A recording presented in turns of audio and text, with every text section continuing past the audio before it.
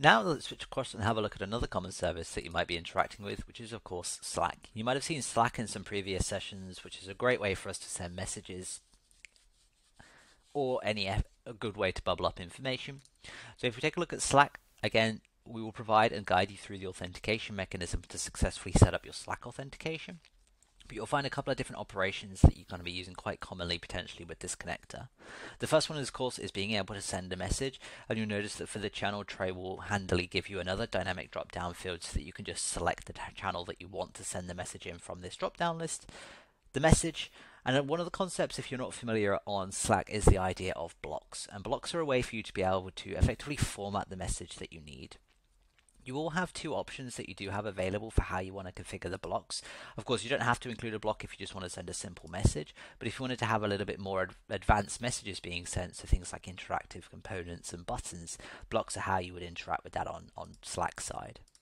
There's two ways in which you can configure that. You can either decide to put in raw blocks where you can just paste in the actual block code itself, and a really easy way to be able to grab that is that if you head to Slack, they do have a block builder kit where you can actually use quite a nice interface to be able to build out the message that you want to send, and over on the right hand side it will actually give you the raw block payload that you can send in the request that you can just grab, copy, and then paste that into the raw block section on tray, and that would handily send the raw block through.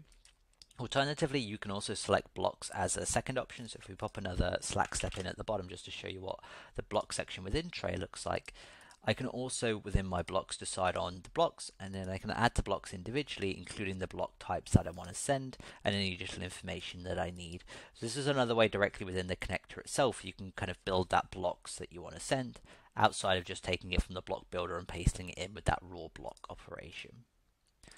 Another scenario as well is a little bit more when it comes to interactivity as well. So there's two examples that are going to come into play here. This first one is going to send a very simple message, but this second one, what I want to do is I want to send a message and provide a button that someone can click on that says approve. And so what we're doing here is I've configured the raw blocks, which is just a very simple message that I'm saying, hey there, please approve the following request. And as we come down in the connector under the attachments section, you will also find a portion here for actions. Now, don't worry too much about the whole how many different options there are to configure within Slack. Slack gives you a lot of options when it comes to information that you want to include in the messages themselves, which is great. It gives you a lot of customization. But for now, I'm going to keep these blank. But coming back to the actions, under the actions section, I can decide on whether I want a button or a menu. In my case, I want to add a button on as the type, so I can have that approval button I can click on, the text that I want to send into there, as well as the style. And a really important point here is that, of course, when someone clicks the button, right, we don't have any idea about when someone's going to click the button in Slack.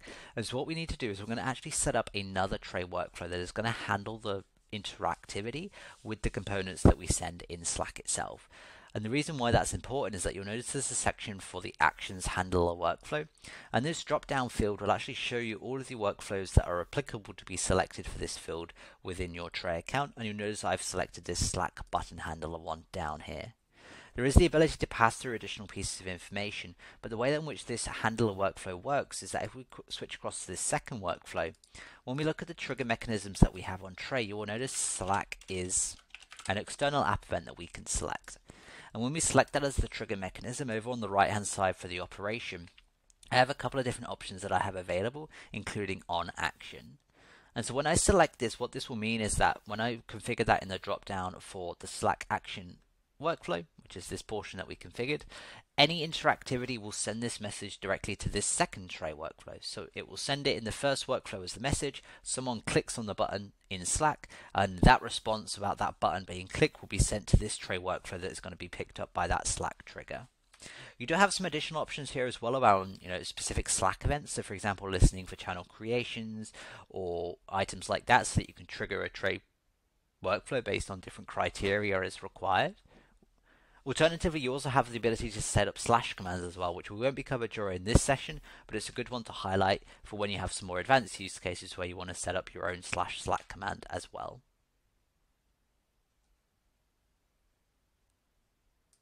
If you are interested in exploring the /slack commands, then taking a look at the documentation for our Slack connector will have a section on how you can set up those /slack commands as well.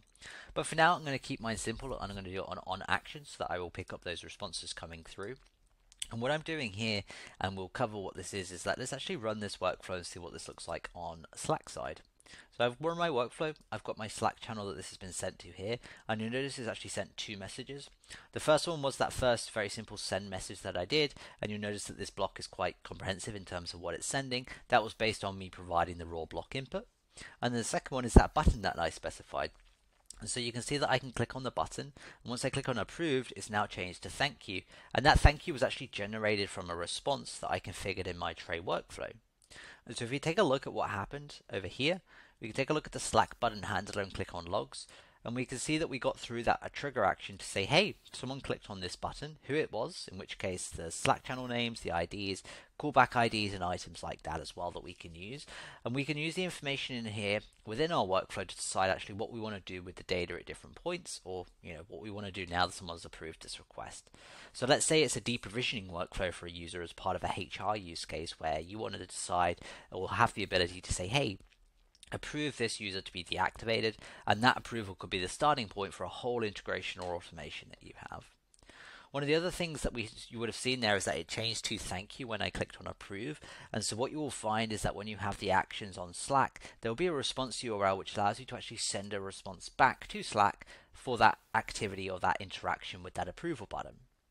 And what we can then do there is we can use a second operation within Slack called send ephemeral message or response. We decide on the message, which is where I configured thank you, and it will expect the response URL that I can point to the response URL from our Slack trigger, and that will just send that response back to the user as part of that interactivity.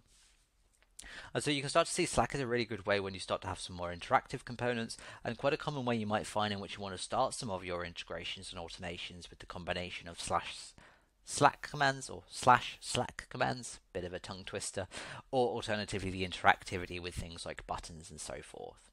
You will also find a whole host of additional operations under the Slack connector as well for things like reminders, creating channels, getting user details, listing users, sending messages, a whole host of administrative things that you might want to do across Slack as well, outside of just sending the messages that we've covered during this session.